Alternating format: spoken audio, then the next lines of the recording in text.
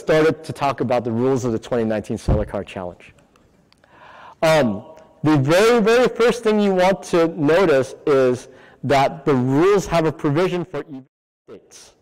And those event updates have the same authority as the written rules itself. And so if you filled in an intent to race already, you will be getting these updates. These updates are also posted on our website. Every event update has the same authority, and you have to follow them in the same way as the body of the rules. Please, wherever you are working on your car, have many, many copies of the rules lying around, right? A lot of times, teams will go and read the rules and say, yeah, I understand the rules, especially teams that have been around for a while. They say, yeah, I understand the rules, I read it. And then they go start building, and then you sort of forget certain clauses. And so, you really want to have the rules there so that you can reference them. You can always go back and say, wait, what's the turning radius again? Wait, what's the size of the fuse? Where do I need to have locking nuts or Loctite and things like that? You want to be able to refer back to it. Follow the engineering life cycle. As a professional engineer, we love this type of way where you look at the requirements, which are the rules.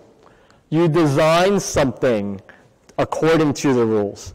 You build it as part of implementation. Then you go back and verify that you've met every rule. So as you go through and as you design your car, do a design, verify it still meets the rules.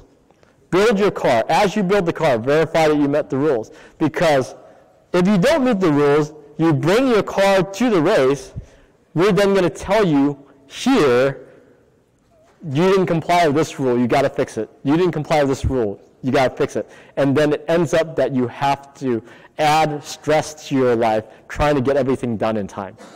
You should be able to test for all the rules before you get here. Don't read the rules all at once and in one sitting. You want to be repeating. You read the rules a few times over the course of time.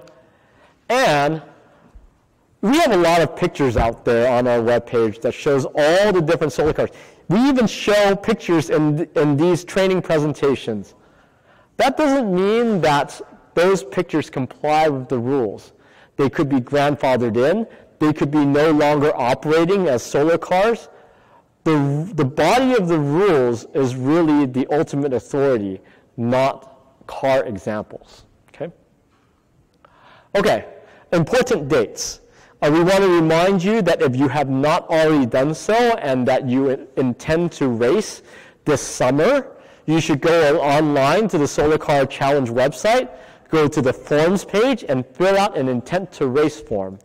Very simple form, doesn't promise anything, doesn't mean that you're guaranteed to enter. It just says, I intend to race.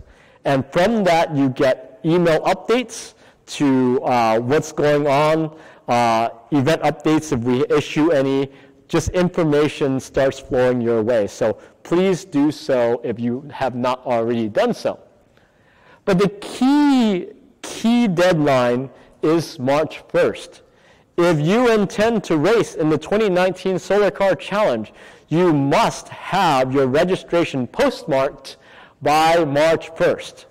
We do require you to do two things as part of your registration. You must send in a soft copy to Dr. Marks via email, and you must send a physical copy to the address in the registration. So we need you to do both of these things. Okay? So a lot of teams, they may just do one or the other. We need both. As part of registration, including the registration document that's on the web page that you can get from the forms page, we need certain other information, including your mechanical diagram that has the crush zones clearly labeled, your electrical diagram that shows how your electrical system is wired together, a digital team photo that could just be emailed, and manufacturer's data sheets for all sorts of things so that we can check whether or not you comply with the regulations of your class. So, as we said, digital and hard copies are required. Question? So for the March 1st deadline, is there any leeway in regards to like if the hard copy does not arrive in time? The hard copy must be postmarked by March 1st. It can be delivered or arrived at the location after March 1st. It just needs to be sent by March 1st. Yes? What if someone on the solar car judging team were to accidentally damage the hard copy in some way? It doesn't matter. You've submitted your hard copy. That's sufficient. To you, the responsibility is to send a hard copy. After that, if the copy gets damaged, by us, it doesn't matter. Okay, let's talk a little bit about divisions. We talked about that earlier today, but Classic Division, Advanced Classic, Advanced Division, and Electric Solar. Primarily, the change here is, and I thought I made this modification, but the Advanced Classic is 3 or more years that you've participated in the Solar Car Challenge. This clause about basic vehicle structure and major components has been stricken or will be stricken. Okay. Now, from there, let's get into the body of the rules. The body of the rules, section 5, is the key portion as you build your car. Not to say that other portions are unimportant, but as you build your car, you want to be focusing on section 5.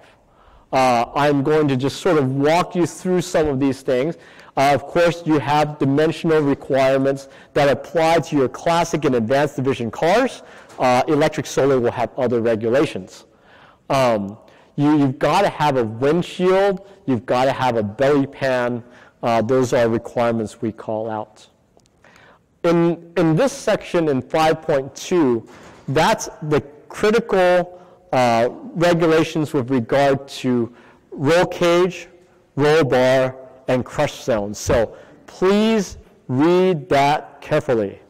There are certain regulations with regard to the size of the roll bar. The size of the roll bar is right here in terms of a 5 centimeter outside diameter with certain material thicknesses that are required.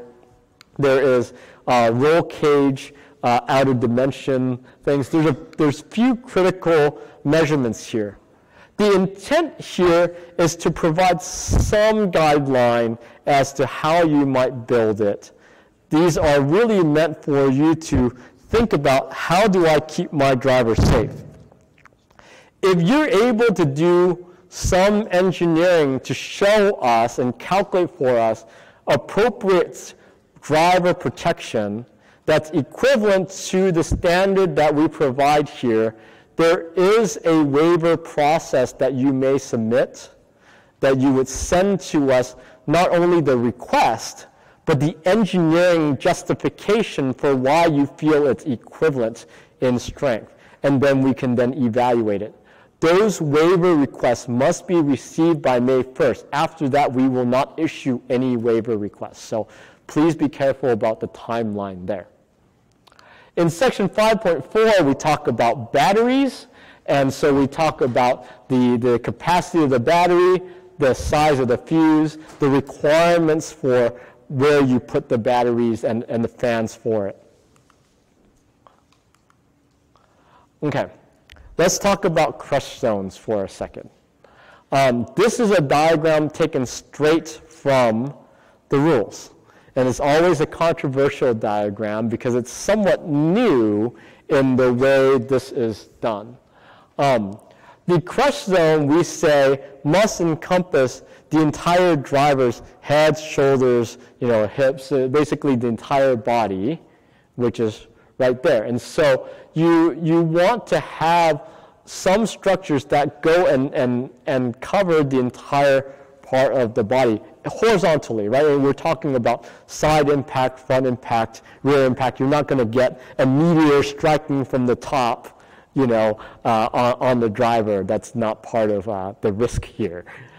And so you want to have some representative structures horizontally from this body position to protect the driver. And that's what the crush zone rule is really intended for. Okay, we spent a lot of time talking about electrical today, and so I will just highlight a certain number of things. The main fuse needs to be rated for less than 125% of the expected peak current.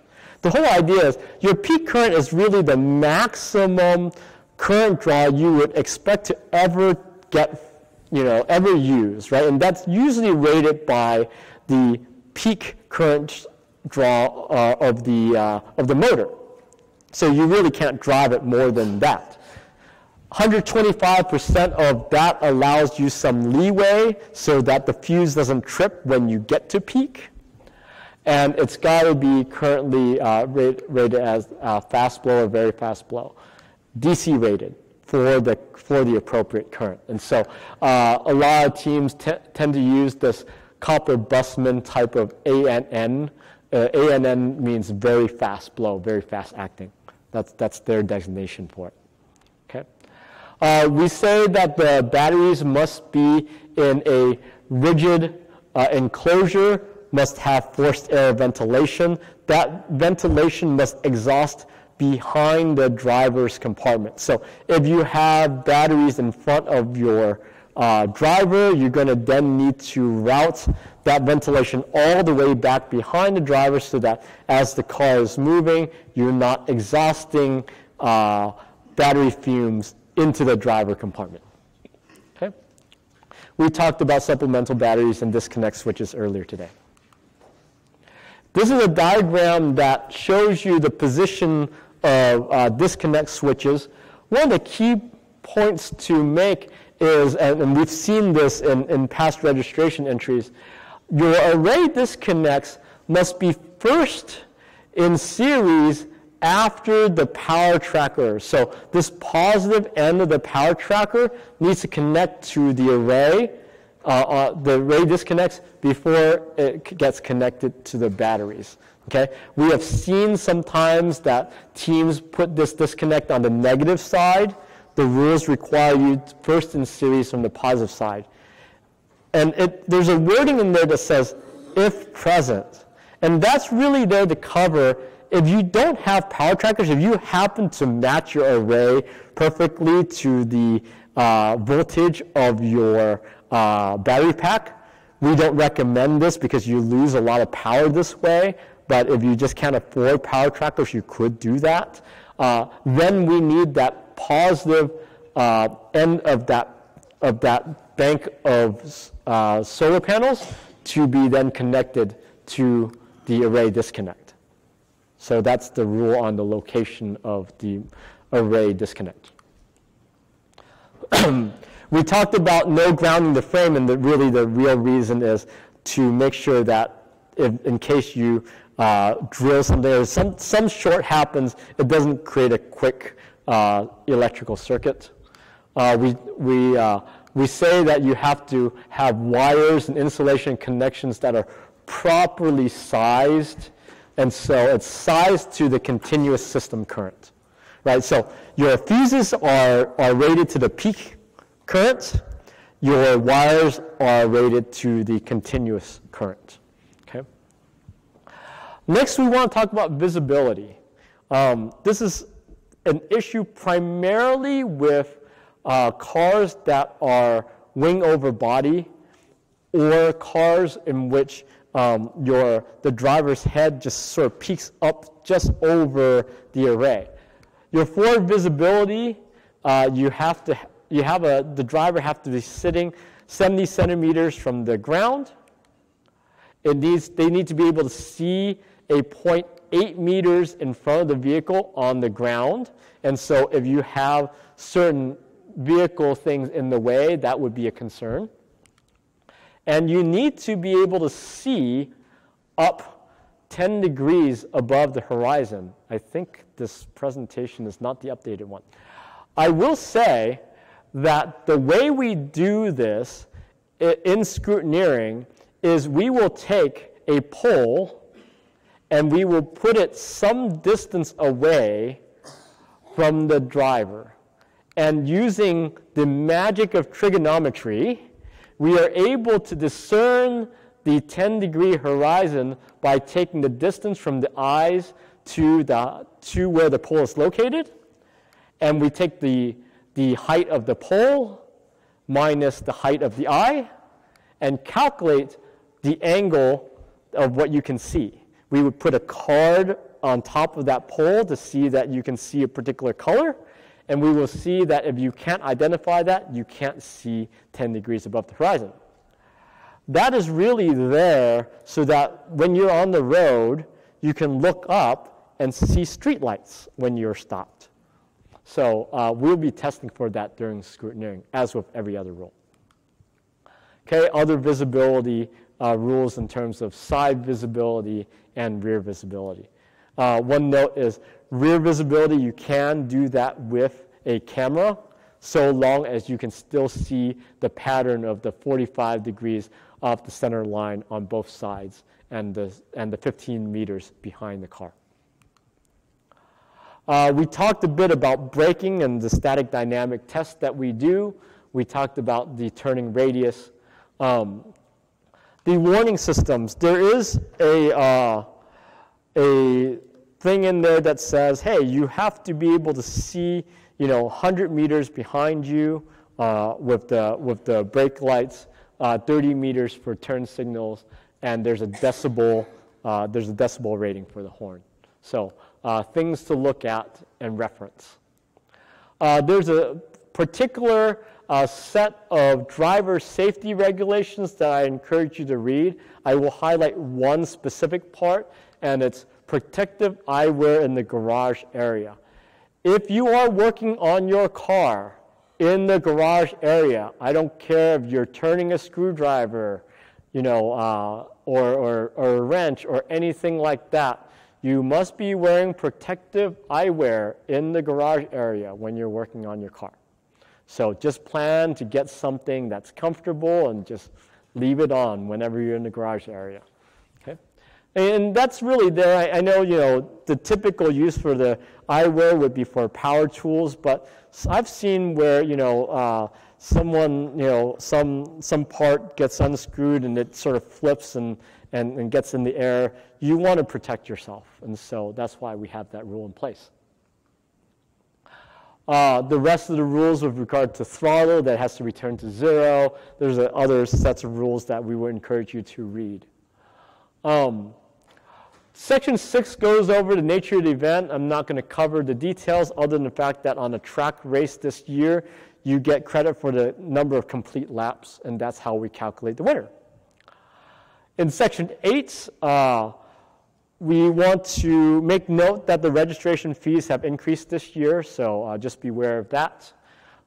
There is also, for road races, a question about license plates and how, in exchange for liability insurance, we'll give you a license plate for road races. Regardless if it's a road race or a track race, we do need liability insurance by June 1st. A lot of times, if you're part of a school, your school will cover liability insurance for your car just because it's just another car. If you are an after-school activity, a club, or things like that, you may have difficulty finding yourself covered by school liability insurance. If this is the case, we have arranged with an insurance company, a local insurance company here, that will provide that liability insurance for you for a fee. We do not get any money out of that. We're just doing it as a service to you. So if you need liability insurance, you can certainly come up and talk to me afterwards, and I can provide you that information. It will also be issued as event updates as you get closer to the race. Finally, I want to highlight the fact that team guests must comply with the race rules. We have certain rules required, dress code essentially. You must have a full brim hat, you must have closed-toed shoes, you must have safety glasses when working in the garage. That applies to all the team members, including the team sponsors, advisors, chaperones, but it also applies to any guests that you bring to come and watch us during the race. And so if they're associated with you, please let them know of these rules. Some teams have a box of full-brimmed hats ready for guests so that when they come, they can hand them a hat and say, here you go, wear this while you're here. So that's a way to comply with the rules. The rest of the rules are really more of additional details. There are certain rules with regard to support vehicles that you'll want to keep an eye on in terms of on the track. How do you get a support vehicle on the track? It needs to have certain safety equipment. We will be testing for that as part of scrutineering, so definitely keep an eye on that. Okay, as you know, the electric solar division is a fairly new division. It's got its own section in the rules, so we'll go through some of that. Of course, you know the concept is that you have a somewhat semi-permanent charging station where you would have your solar panels and you would then swap your batteries in and out of that. And so it represents how the future may look like. If you have electric cars, you can swap, or you can do fast charge like Tesla does and things like that. We will say that the dimensions of the electric solar power car is different than that of the classic or advanced divisions. You're primarily looking at minimum dimensions, not maximum dimensions. So, so you want to keep an eye on that. We will say that we are concerned about cars that are building somewhat non-useful structures to meet with the minimum regulation. And so we will be keeping an eye on that, and you will see future rules address this in terms of making sure that fins, spikes, antenna, things like that are not considered part of meeting the minimum dimensions. We're concerned that people add components to the thing to meet the minimum requirements, but then add danger to teams that are falling behind you.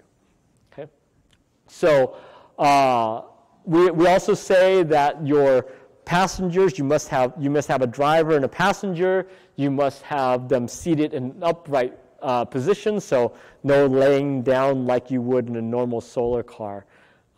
So you need to do that as well. We have ballasting requirements for this class.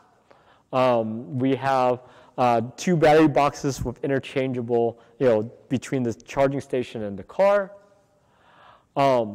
And here's the key part. At the Texboro Speedway, when you arrive there, you will be invited to set up your charging station in a specific area. Once it is there, it will remain there for the duration of the race.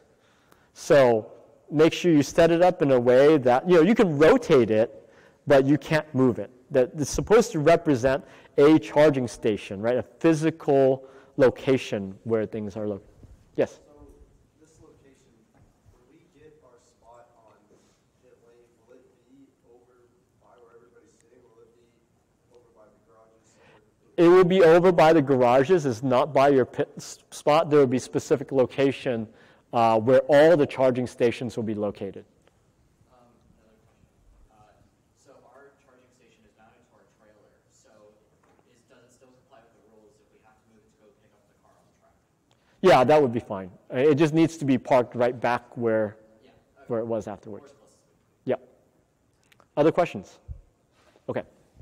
So that's the thing is, we're going to have designated spots for where your charging stations are going to be. That's where they reside. You can rotate them as you need to, but that's the location. Okay. One of the new things that we've done recently is what happens is that you randomly draw for the particular slots where the charging stations are.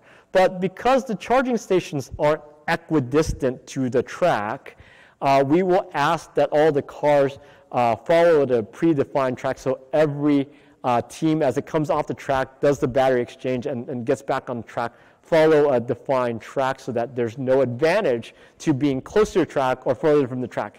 Every team needs to go through the same distance. And of course, the fun part is that as part of this, to demonstrate the practicality, you will be asked to do a particular task each day to represent something like, I need to go to a grocery store to get something. Could I drive a car like this to do that task? We would ask you to demonstrate something to that effect. Okay. So that's all I have for the rules. And so now I will invite our interim technical director, Taylor Davis, to walk you through how you can comply with these rules and how we can be successful in your scrutineering process.